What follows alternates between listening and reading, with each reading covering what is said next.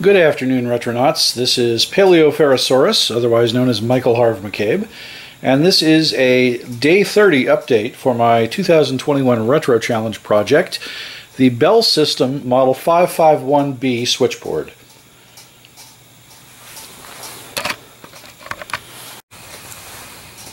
First, from an aesthetic perspective, I've managed to strip all of the yellowed off-white latex paint and refinished the cabinet with some period-appropriate shellac.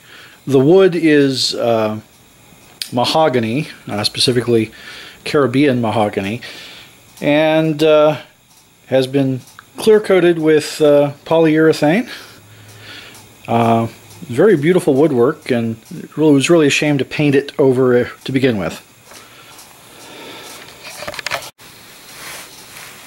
From an electrical perspective, I've retained as much of the internal wiring as possible.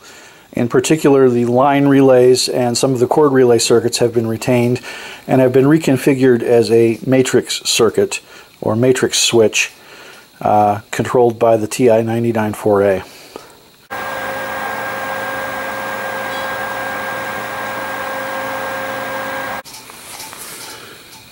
The original ringing magneto has been restored to working order and has been retained as a curiosity for demonstration purposes.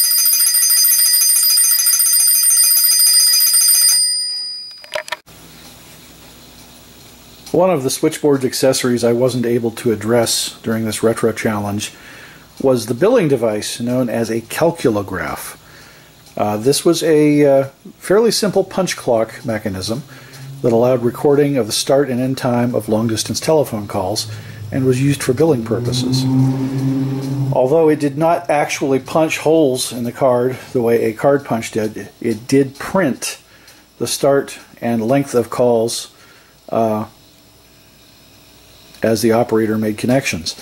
To that end, a billing form in the shape of a punch card, normally found with data processing systems of the period, was inserted into the calculograph, and one of two levers was operated to rotate or to record the start time, the second the end time, and that was printed on the card. Again, I haven't had a chance to work on this particular machine, but as you can see, the punch card was playing a part in telephone billing as of the 1930s. Maybe I can address that in a future retro challenge. But that's the calculograph.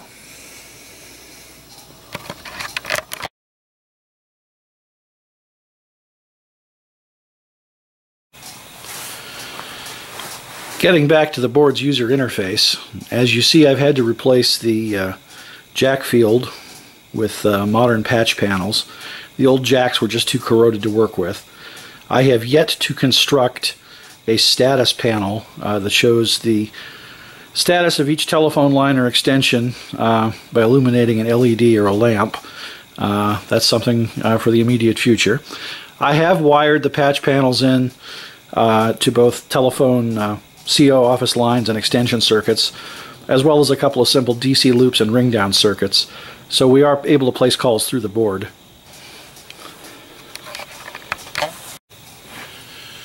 At the top of the panel you can see the Ethernet switch that manages my network connections.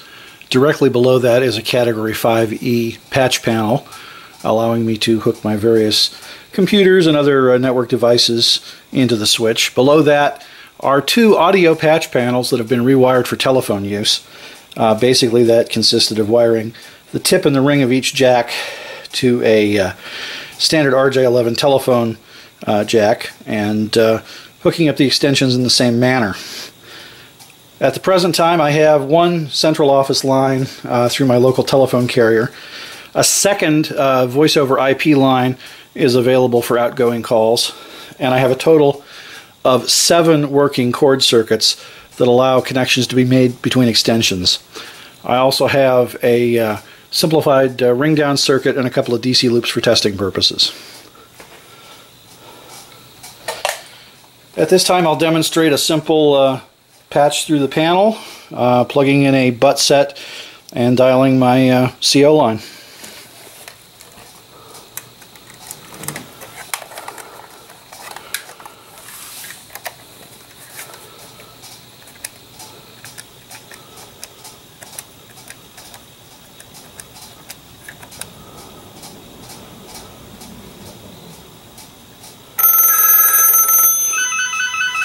As you see, the outgoing call operates normally. This is going through the telephone company's central office and is not involving the local switch.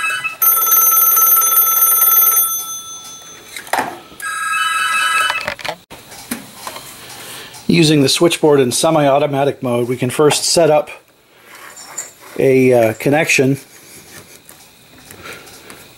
on our board here. And we're going to hook extension 3 into the butt set. And we're going to make a local call using the switchboard electronics.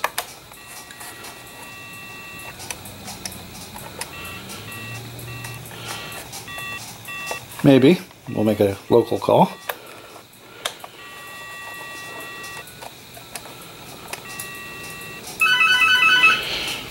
And there we've placed an incoming call directly through the switchboard without involving the telephone central office.